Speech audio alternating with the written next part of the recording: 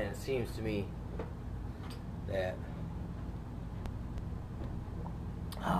life is such a thief. It's like, well, you know, it's like time. You know, time like is it just robs you of things. You know, your memories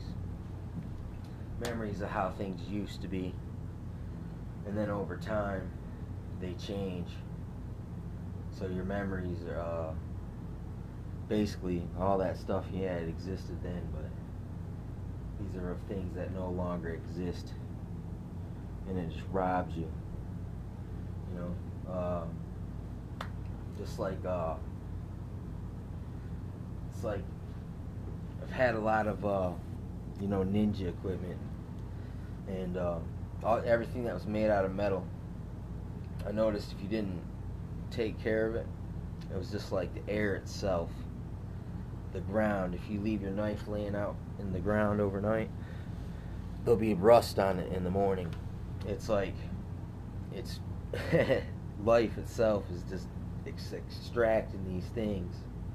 You know, it's like your possessions. Do you actually own your possessions, or do your possessions own you? That's basically what all this boils down to. You know, these beautiful rivers, you know, they carry away the mountains. You know what I'm saying? Basically,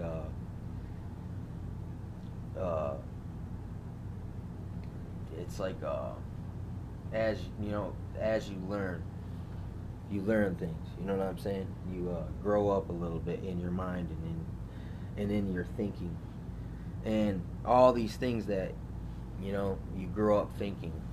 You know, like believing in, if you follow your dreams, you know, they'll come true or whatnot. And you know, for the most part, that's bullcrap. That's fed to you to keep you running on the rat wheel. But as you grow, even wisdom robs you of the innocence. You know, as being as when you're young, by not knowing, you know, right or wrong, and just being just having all the strength and the vitality to do anything, man. Fucking that you set your mind to at the moment. Things that are attainable for you. You know, time. You know, and then wisdom. That it takes that innocence away. You know, that and then after you have that, now you can't never just there's nothing, there's no areas left.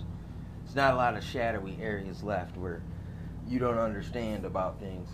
And that in itself, the more of that you attain, the less, you know, innocence is left in your understanding, which is kind of a scary place to be.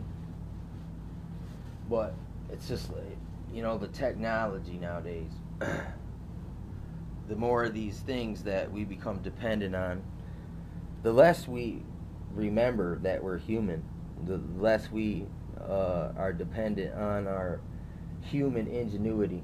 You know what I'm saying?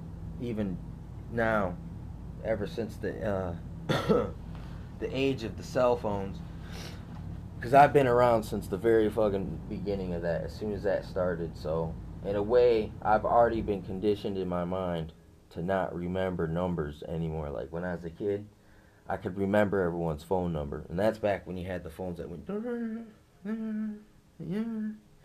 for instance. And that's, you know, something, you know, I have the lifespan experience to know, because I've seen the difference.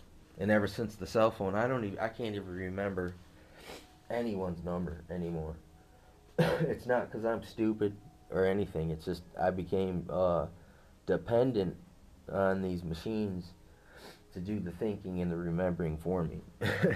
That's allowed me to put, my energies elsewhere, though. Yeah, it saves you some time, but there's nothing in this world that you get that it doesn't cost some price. And that's why life itself is a thief. And it's even the things that are easily that you get easily. It's like they tend to flee the quickest, and then also it's like anything that was taught to you or shown to you by someone else. A lot of people, can possess this, information, but they never really went out and did anything. They didn't have to go slay dragons or go searching for buried treasure to get it. The people that had to go out and get it for themselves somehow, you know what I'm saying, had to just... It's like if you learned it, if you learned it by your own free will, it's that much even harder to forget it. You know what I'm saying? That's where, the consumerism, even academic world is, it's pretty, it's not, it's mediocre, man. It's the old parable, man, of, the shoemakers. One shoemaker makes 15 shoes a day, the other shoemaker makes 5, but they get paid the same. What incentive is there to strive? So life is just a thief, of time. Time robs you of your youth, but it also elevates you in these experience. So you got higher levels of empirical knowledge, and it's like you've had. I think life shouldn't be even remembered in years. I think they should be remembered in seasons. The hardest season is always the winter. It's the most perilous, but though the summer has tornadoes and hurricanes, so life is a thief again. But yeah, your life should be measured in winters. That's the way I see it. And so I guess this would be my 36th winter, because I was born in the winter, so I have seen an extra winter. And I just realized the possessions thing, man. I've never even anything I've ever had. It's been either it got ate away, it got stolen, or it got burnt, it got abandoned. The material things that I mean. So material things can always be replaced or reacquired. It's like a pirate, man. On his way home, his ship full of silver and gold. Rough seas, has to abandon ship and then row away. Does that man just give up and cry, oh, I almost got it? No, I guess he goes on another voyage. Basically. So that's how you got to look at possessions, man. Most of them end up forgotten, or lost somewhere where you can never get them back again. And you just got to learn to accept that. But the things, for the most part, the things up here, the experiences of them, that even if you're standing back and you watch the Joker burn a pyramid of money, for whatever reason, it ain't no sweat off your nuts, man. Because that's what happens. You weren't born with none of that. You can't take it with you when you die anyway. So you just got to look at it different. And then maybe, just maybe, can man start to own his possessions again and not have his possessions own him. Because if I let possessions own me, I guess I would be ruined and crushed. But instead, instead of using, knives and spikes and all these awesome materials, now I'm throwing nails.